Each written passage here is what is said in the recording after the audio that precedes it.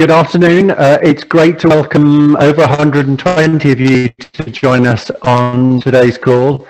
Great to have you all here. Thank you very much for joining us for today's Sanako webinar on the subject of gamifying language teaching. And I can assure you, you're in for a treat today. My name is Jonathan Viner. I work with Sanako on their marketing activity and on these webinars. I'm delighted to be joined by my colleague too, and also by our expert teacher, Shawn Beatty. A brief bit of bio there about him, a Japanese language teacher across Colombia's, the District of Columbia's public schools, with 20 plus years of language teaching experience. But I will leave him to do his introduction in full a little bit later.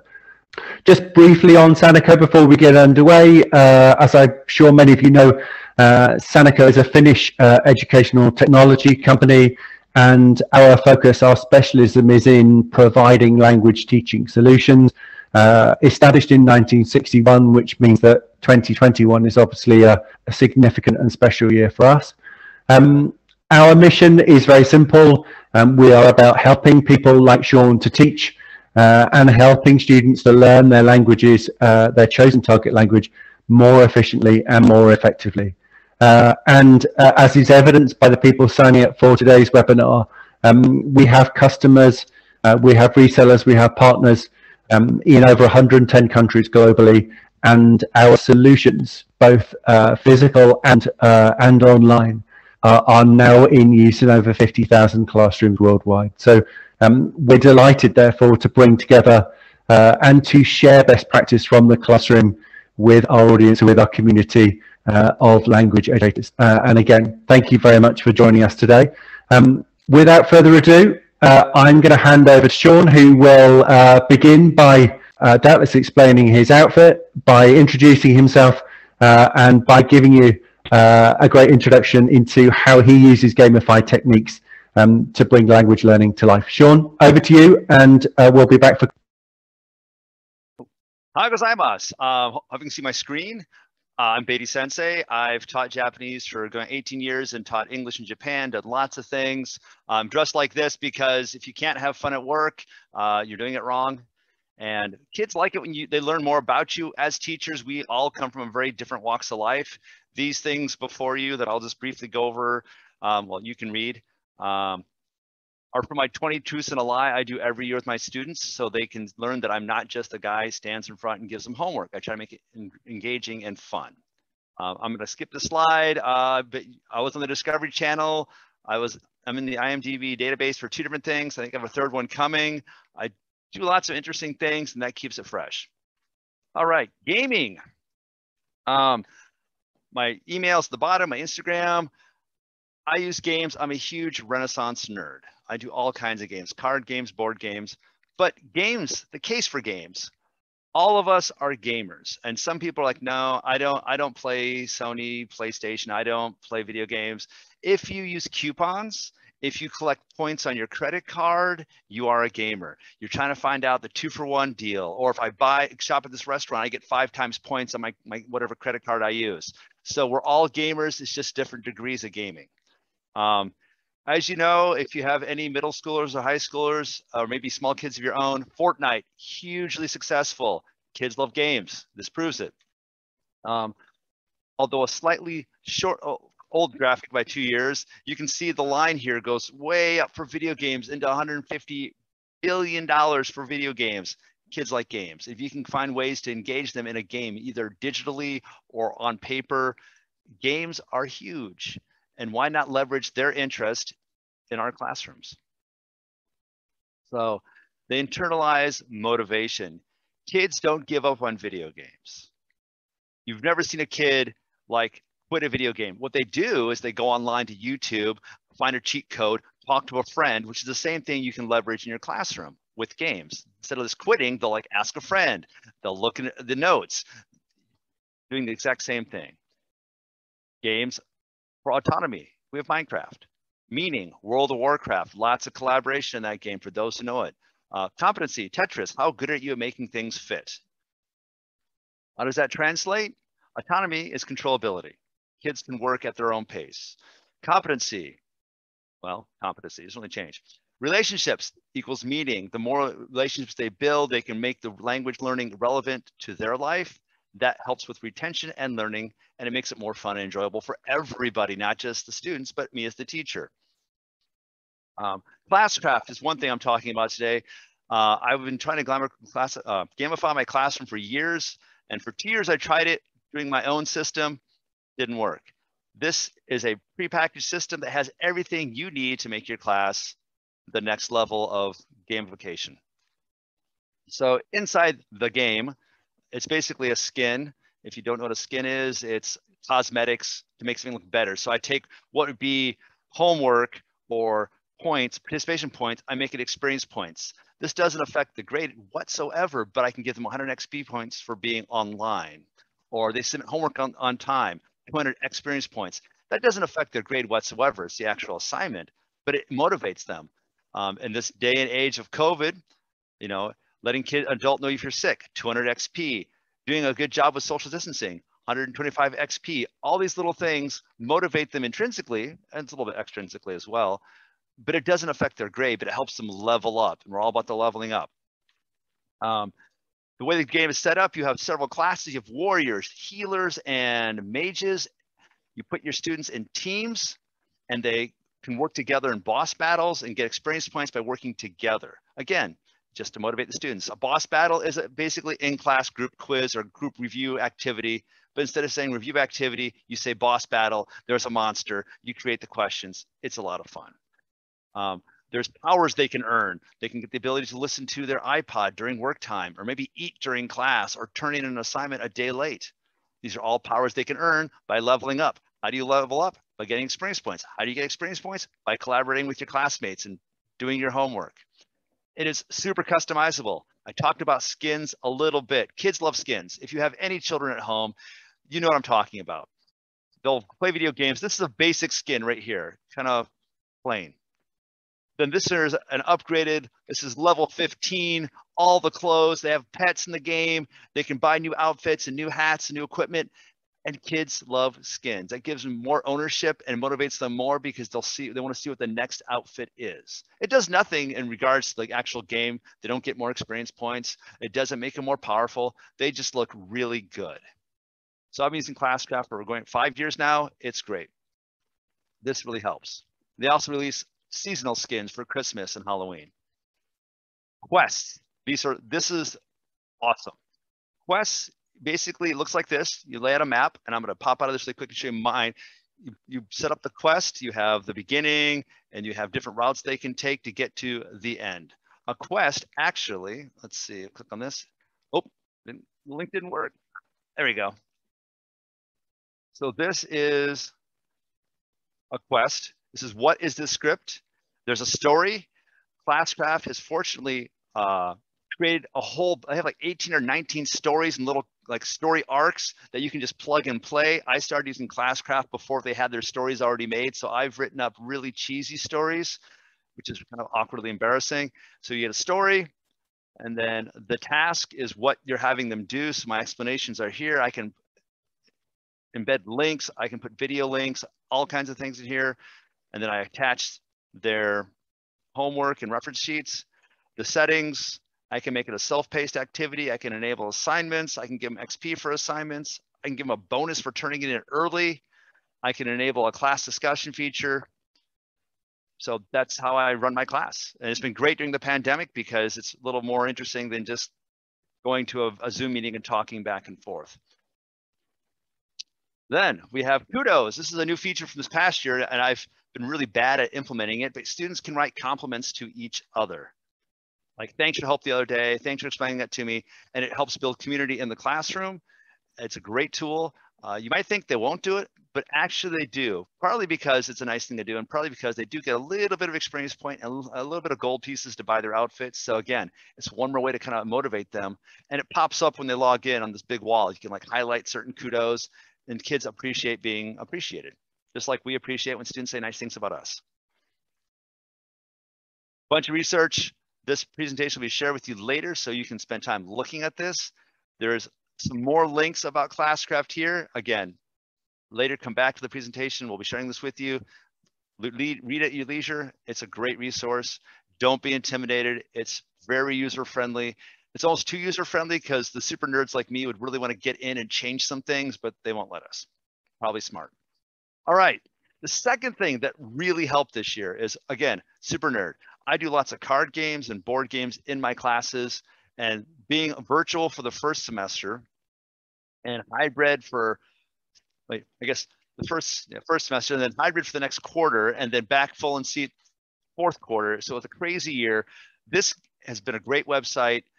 I will be using this next year, even when we're fully back in seat, because it allows you to make a tool allows you to make card games, board games of all shapes and sizes.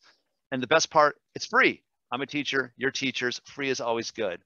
It works just like Gimkit or Quizlet Live or Kahoot or Quizzes, where you have a little code. They go to the website, insert the code, and they join the game. Same thing. And in the long run, it's time saving, because if you've done any activities in class where you have cards or pieces and they say, all right, pick up, time to go, you always find one or two pieces somewhere scattered in the corner of the room, and you have no idea where those pieces go. Now it's all virtual. You can't lose them. So the pros of this website, and I'm going to show you some in a second, you're only limited by your imagination. I've gotten more creative using this site as the year progressed and as I figured out more things I could do. Super easy to share, copy, and modify. Sanako does the same thing, more of that in a little bit. Game files, once you create the game, you can download it to your computer and save it for future use. The site has been constantly updated. I actually used this site a few years ago, and it was very clunky, and I didn't really care for it.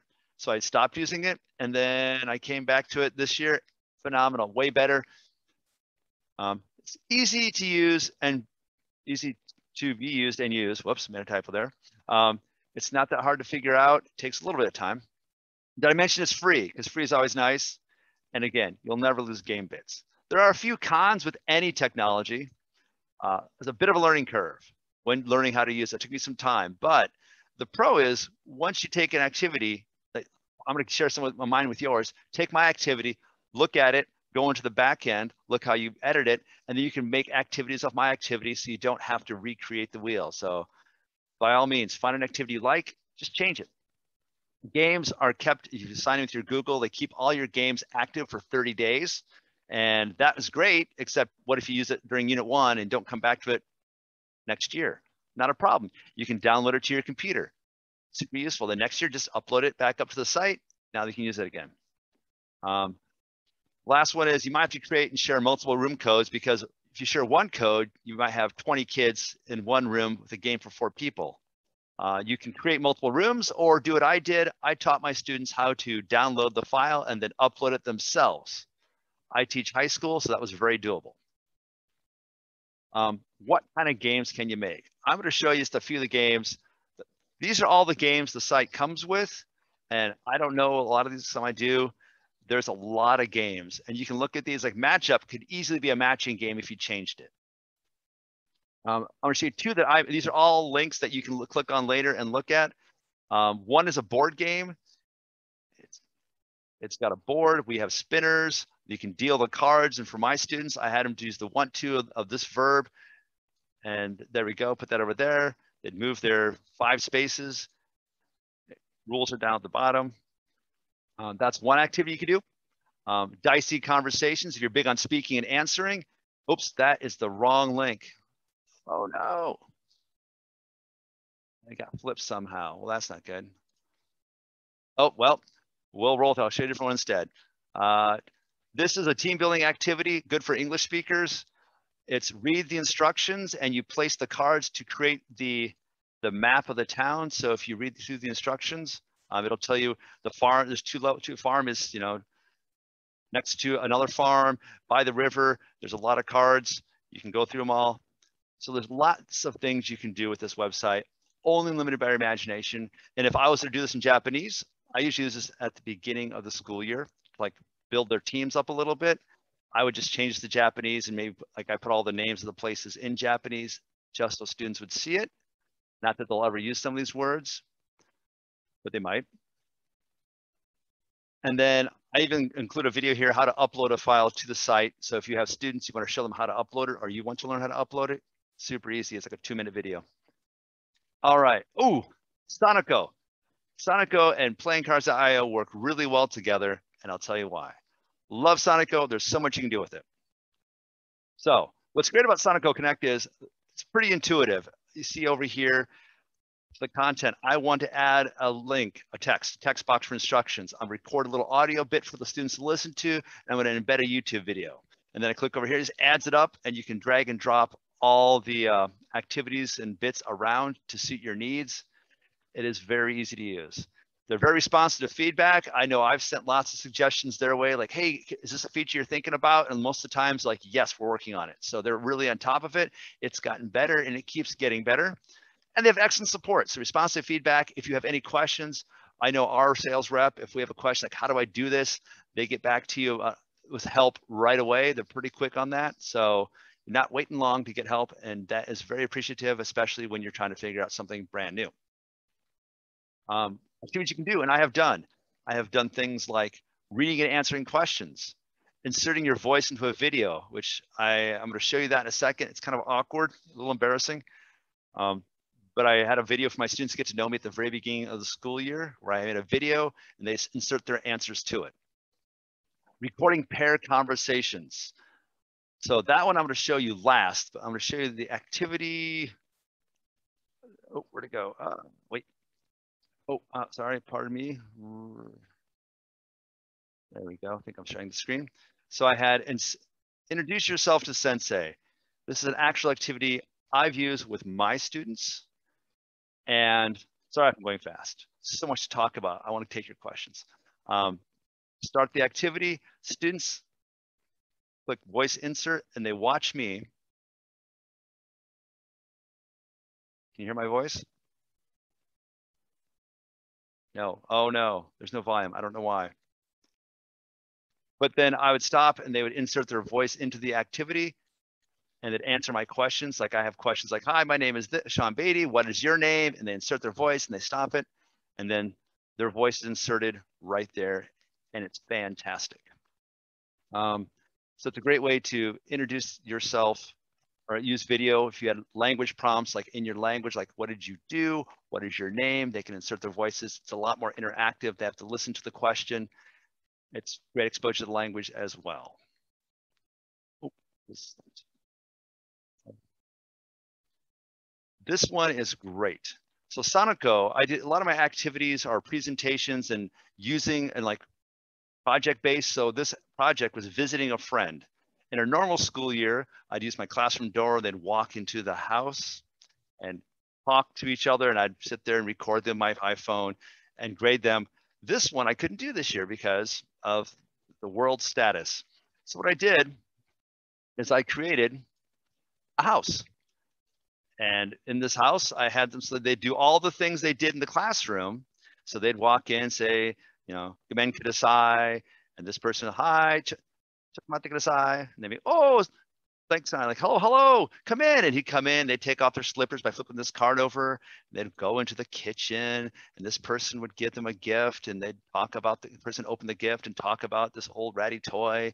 And then they would go to the kitchen and bring back food. And we did all this virtually, and the whole time I recorded it using Sanako, so it was fantastic. And you can embed this link into the Sanako activity, so you can just click on it and go right to it. So it's really fantastic. Wow, I went really fast. I apologize. So heading back here. You can do a lot, as you saw from the create your own activity, reading out loud, oral answers. They have a really, really slick close activities. You put the paragraph in, highlight, click close. It takes the word out and puts a blank in there. That's an awesome one. Multiple choice answers, long written answers. You can embed videos, web pages, oral feedback. When you're going through activities, you can click on the feedback recorder and record oral feedback to students instead of typing it all in. Paired conversations, which I do tons of, which is like the home visit. We do a telephone conversation. Some of the activities I've done traditionally in the classroom, I've taken them to Sanako because it saves time. Doing paired conversations in a large class. You have most of the class not, well, in my case, I put them outside the classroom because it's less awkward, because no one likes to have like 20 students watch you and your partner do an activity. So I put them in the hallway to do activities. With Sanako, I can do them all at once, which saves a lot of time. Also, while they're playing games, if you want to get a little peek into what they're doing, you can easily have them log into Sanako and play one of the card games or board games and listen for what kind of language they're using, just do like a quick spot check for formative assessment. And that's just the tip of the iceberg. It's really what can you think about all the things you want to do, and you can probably do it on Sanako.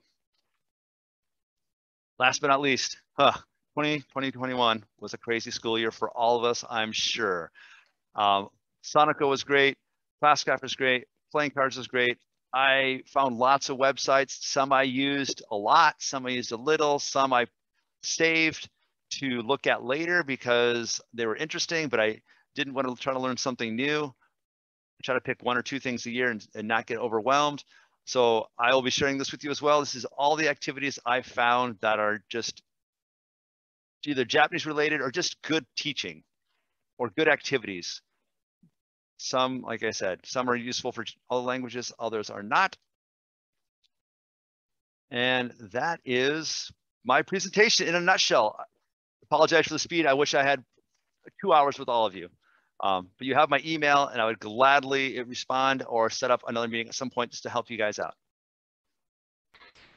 Shawn, thank you for giving such a fantastic presentation in such a short amount of time. I didn't ever imagine that you would be done quite so quickly. So thank you for doing such a great job. That's amazing. I would like to allow lots of talking, like question time, because we definitely need to talk. Okay. So we have some questions in the Q&A already. If you've got a question for Shawn, please do just keep dropping them into the Q&A, and as I say, I will feed them to him as we go. Shawn, just a question from me, I guess, just to kind of start the ball rolling. Yes. You've obviously been doing this for a while. You're hugely experienced. You're hugely passionate, hugely knowledgeable about your craft. But I guess I imagine lots of people will be sitting on this call going, he makes it look so easy, there's no way I could ever do that. People who are starting out at the beginning, you are a sensei, I guess. You will have novices who are thinking, where on earth do I start? What would be the kind of 2 or 3 things you would say to a novice thinking about kind of listening to your presentation and thinking, right, where do I start? What would be the 2 or 3 things you would kind of get them to do and get them to start with? First one, start. Just do it. Keep avoiding it's never get better. 2, start simple, and don't get too complex, and allow yourself grace to make mistakes. Because, yeah, I've got some cool stuff now. I've had some real stinker activities where I thought this is brilliant, this is gonna be so great, and then I do it in class and it totally crashes and explodes and doesn't go well. And I just laugh at my students like, okay, that was a really horrible rule for this game, or this is just it sounded great when I thought it through, but I didn't think about this other thing. We'll do something different. So I've had to change things in the middle of an activity because I thought it was going to be a good idea and it wasn't. So just do it. Start simple. Start with games you know. Board games are easy. Those are really easy. For if you're using playingcards.io, take a matching game, do a matching activity. English and pictures, or Spanish and English, or whatever you're using. If it's Sanako, start with a pair conversation. Don't get crazy. Keep it real simple. Maybe start with my little video introduction that I did last year. Just start really simple, and then that was good, but what can I add to that to make it a little more interesting or challenging? And you slowly start building this repertoire of things that are really interesting. Oh, and the last thing is try to limit the variety. Find things you can use the same activity for multiple grammar points or whatever. That way it saves you time as a teacher. And how do you think your approach will be different in kind of face-to-face teaching? Obviously, what you've talked about, what you've described here, you can immediately see how they would work delivered online, delivered when you're not face-to-face. How will it be different when you're all in the same classroom, do you think? And how will you change your approach? It won't change a lot because I've been using Classcraft as organizing my curriculum up until recently, up in like last 5 years. So that'll stay. Sanako, we have a physical lab that I think we're switching to Sanako Connect because it's easier. We save time not walking down to the lab. So that's not really going to change. Might be able to do some more activities because they just put their headset in, they can record in the classroom so much faster. And playingcards.io is so awesome. You have no idea how many students have lost one card from a game, or I find things around the classroom. That you can do just like Kahoot or Quizlet. You'll never lose pieces ever again. And I can make a million card games and board games, and I can think, oh, I need to add this new vocab word. I can just go in really quickly and add it before the game starts. Or even in the middle of a game. It's great. And I guess we probably all can see instinctively the link between gamification and student motivation. But just give us an example of a student whose learning of Japanese, I guess, has been transformed by this approach. Why does it work, and how did it work for a particular student? I had a student who did all the extra activities that I offered because they wanted to level up and get to level 18, which is the highest you can get to. They wanted to get there. So they would do more work and extra optional activities that would get them some points, but more importantly, experience points that would help them level up faster. So for them, those kids get like, oh yeah, I want to be the kid with all the skins, or I want to be the highest level in class. That little kind of competition, it's not really a competition, but it is. And they want to be the kid with all the cool toys. You've been very discreet and referred to a student and they or them. Does the gamification approach work equally well with boys and girls, or are there things you need to bear in mind to come up with games and activities that appeal equally to both sexes? I think for the most part they appeal to both sexes, generally speaking. I mean, obviously there's people who are more into gaming and want the skins. I've had students who, you know, for Classcraft, you have to really work these levels. But if you just take Classcraft out of it, just board games, everyone loves board games. Everyone loves card games. Nobody likes worksheets, although sometimes necessary, right? I'd rather have an activity where I can work with my group and play a game, because in any group setting, there's always that one or two kids that are really, really good, and one kid who's really struggling, and some kid in the middle, and they have that discussion, and that's how you learn anything. I do the same thing at my place of work when I'm trying to figure stuff out. I'm sure all of us as teachers have said, hey, I have this idea, can you help me figure this out? And we work with each other and learn together. So that's, with the actual games, I've had no problems. All kids like games. Okay. There's some games they don't like, but I can't. That's always the case. Some activities some kids love, other kids hate the exact same activity. Okay, let's have a look at some of the questions that we've had in already. So we have a question from Antonio asking whether this approach could be used for college classes. You're obviously a high school practitioner, but how might they need to be adapted? What other considerations might be needed to use this in college classes? I think it'd work at any level, honestly. People like games. I mean, think of the thousands of hours probably most of us have wasted on our phones playing a silly game. Like, kids like games. The interaction is what I mean, especially foreign language is a team sport. Speaking any language, it's like tennis. You don't play tennis alone. You play tennis with a partner at the minimum. It's probably more like soccer or American football, because you have to talk to each other on a team. In a language classroom, I can't just sit there and learn the verbs and memorize the stuff and be a competent speaker. I have to actually learn the verbs, which is like the moves and the plays, and then I have to play with the other people in the class, just like tennis. So yeah. I think it would great. I think it'd be a nice shift, because I know there's a disconnect between high school and college language, how it's taught. So you get to college, it's very formal. Okay. And so I think it'd be great. It'd be your breath of fresh air. Okay, now Nessa, that answers your question as well, I think. One question that we have, there were a few kind of practical questions, Shawn, which we'll just kind of go through now. Our question here about whether the games are mobile friendly, and I guess linked to that question from me is, are kids doing these games on mobiles, or are they using them on laptops or desktops, and does it matter? Does it make any difference? I have not actually tried playingcards.io on mobile, because all our students have one-to-one laptops. Although if you have a web browser on your phone, I think it would work. Okay. Although it'd be really, really small. So that might be the downside. That's the only downside I can think of, but I think it would work. And your laptops are provided by the school district, presumably. They're not bringing your own devices from the kids themselves. Correct. Some students do prefer bringing their own laptops, but most kids use the school laptops. And I guess linked to that, what happens if a child doesn't? I mean, they might have a laptop. What if they don't have 5G? What if they don't have good Wi-Fi connection at home? How accessible? What do you do in those circumstances? Mostly, well, for 2020, most of my kids, I had their cameras off during all class because that would suck up their bandwidth. So I almost didn't see most of my students first semester. There's just little boxes with their names on it. So try to limit what other things they're doing. So no video for anyone in class. The games themselves don't take a lot of bandwidth because they're not graphics intensive.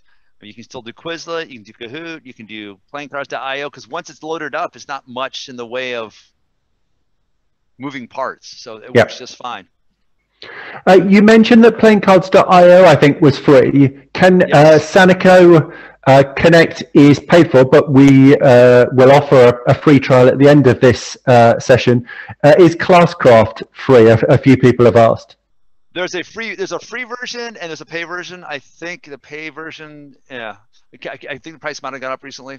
I think it's around $80, but there's also a free version, so you can kind of sample it. The nice thing about Classcraft also, which I didn't talk about, is there's a lesson plan marketplace, and if you have a paid subscription for the year, you can go look for, say, Day of the Dead in Spanish, and there's people who've already made lessons and shared them, so you can just download them and use them. Okay. Which is very nice.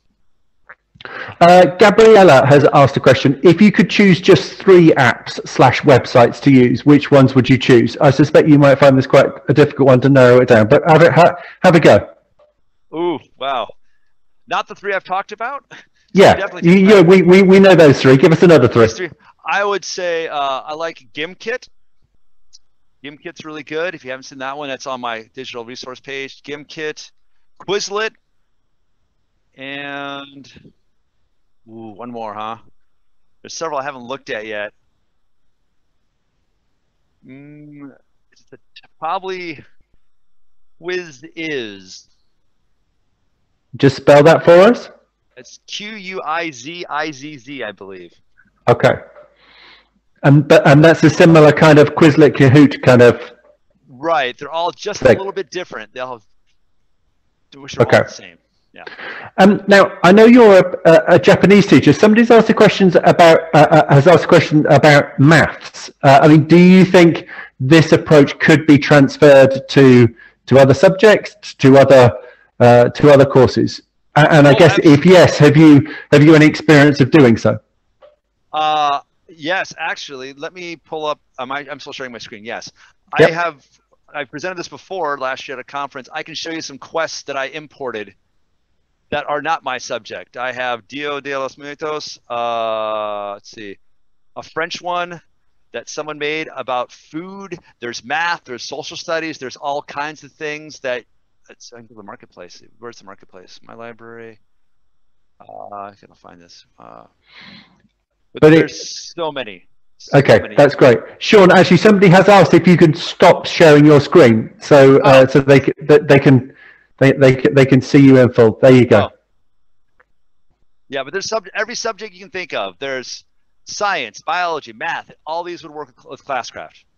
Okay. All it is, it's a skin. You're just presenting it in a new way. It's just a quiz or homework. It's a task. It's a quest. That's how you're doing it. A couple of link questions here from Sarah Frost and Maria Hope. And Sarah, I'm glad you enjoyed Shawn's presentation. Sarah asks, I'll give you both questions, but I think they are linked. So Sarah asks, do you have any thoughts about limiting how much in-person class time should be spent using online tools or with younger learners? And then Maria's question is about kind of how you might handle, or if you've ever had objections either from parents or from students about learning through digital games. No, I have. Well, I don't think it's a problem because the board games, like playing cards.io, you're still playing with a group of people. It's not. It's not just online on an app and no one's talking Sure. to you. So you're still engaging people. So I'd argue it's actually better. It's better than what the kids usually do, which is watch YouTube or do all these games on their own. I've never had pushback, and I've actually had students who enjoy it because they get to talk and play games at the same time. The game is just on the phone. Yeah. It's not, the learning's taking place in real life. Even on Zoom, even over Zoom, it's still, you're doing the activities with people. And do you limit, to Sarah's question about limiting time, do you limit the amount of time that you might spend online, or might I spend a whole lesson learning a particular grammatical conjecture through online gaming with you? Oh, we wouldn't spend the whole lesson just doing online gaming. I break it up about 3 activities. It's so weird. Last year we did lots of group work and group activities. So we would do a pair of conversations, which is just talking. I was online because of the necessity, but in the classroom we'd stand up and talk.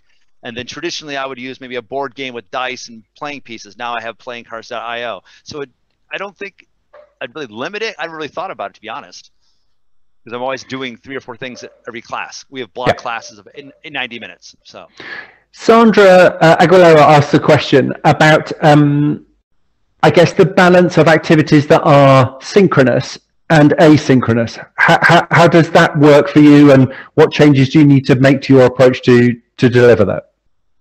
Asynchronous, Quizlet's good for that. GimKit is good for that. You can assign activities on those platforms, which is fantastic. And then synchronous is usually like, either team versus team, or sometimes it's who's the best player. So there's lots of different activities you can do in class. So you can maybe sign it as homework, and then in class see who's the best.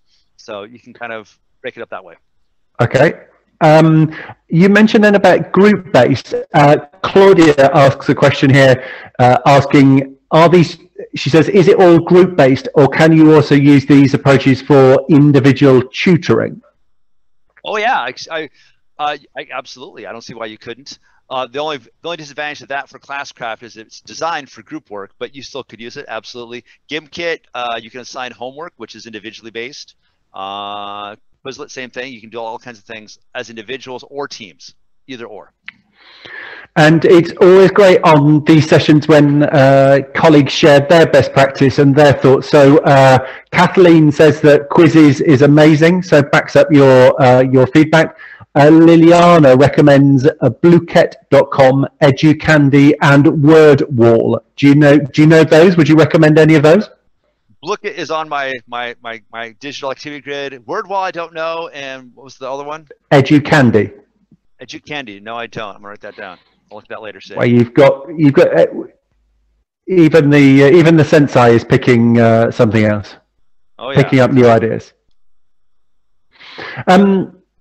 Alexander asked the question about, will there be a recording for the webinar? The answer is yes, and that will be sent around to everybody who registered and who participated. Apologies if there's an issue with the sound quality on my mic. We had a couple of technical difficulties to resolve just before we started.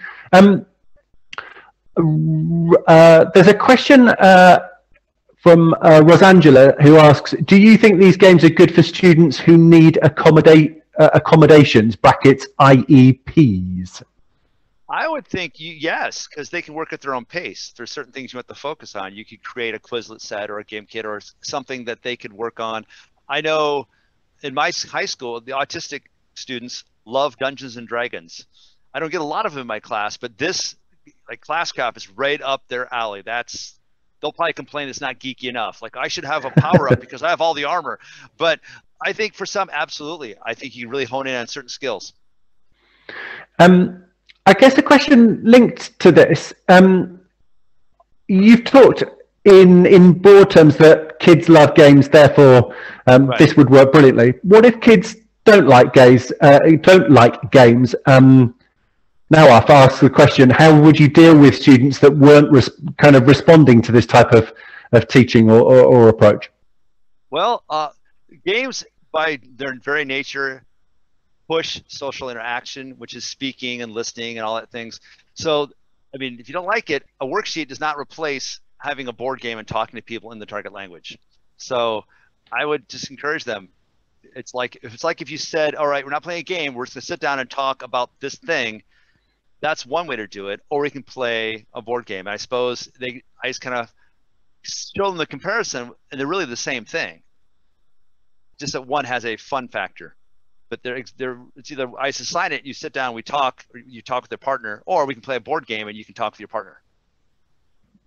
So I kind of show them it's not different. It's the same thing, and they might not play to win. They might not even care about winning, which is fine. I usually tell them it's not about winning. It's about the practice. So you might not like this game. I'm sorry, but it's really not about winning. It's about practicing and trying to have fun, and maybe winning. There's another question about playingcards.io. Daniel asks, is it an iPad app that children can join to? No, there's no app. It's a website. It's a website. Okay, so it's all done through the browser. Yep, and you could create the rooms in advance and then just put a link on a class page. Just click on that and they'd go there. Like, students, this group goes to room 1, room 2, room 3, room 4, and they can just go there and do it. And linked to that, Maria has just asked a question about how do I make language cards in playingcards.io. I don't know whether it's easy to answer that quickly before we, or whether that's a longer answer, or should she email you for a quick guide? Well, let me let me share my screen just really quick. I can give you a quick show what you can do, and then I'll leave it at that. There we go. So click on the back end, edit table, click on the cards, edit deck, and then you go to cards, and it sounds like a lot, but once you play with it, I just change that and you're done. It's a lot of going to the back end. It's not as hard. So that's why I said, find a template of an activity you like. And I shared several of mine. Look how I made it, and then go through and put the words in that you want, replace the pictures. It'll be much easier than trying to do it on your own.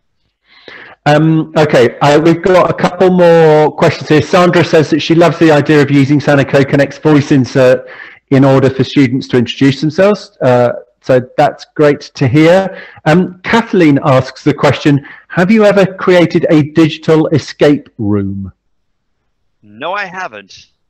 But flippity.net, .com, Flippity does some great stuff. They have like a little breakout room, like you can have questions and unlock things and get out. I've not. I've heard of digital breakout rooms. They sound amazing. I don't know if my brain can make one. I'm sure your brain's probably pretty flexible and could probably do it. And I guess one final question from Dia. Dia's question is, have you any idea how to teach English vocabulary to be more attractive? I guess you've given quite a few ideas here, but I guess about vocab specifically, how can you make vocab interesting and engaging rather than just, here's a list of words, go away and learn them? So depending on the vocab, I use a lot of Battleship, and that's a very American game. So picture 2 columns, like usually it's letters and numbers, but instead I'll put like colors and nouns. So like, do you have a blue coat?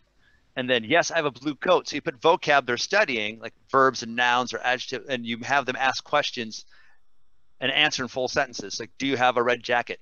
No, I do not have a red jacket, which a no would be a negative answer, so it's a miss. Or, yes, I have a red jacket, in which case it's a hit. Okay. So repetition.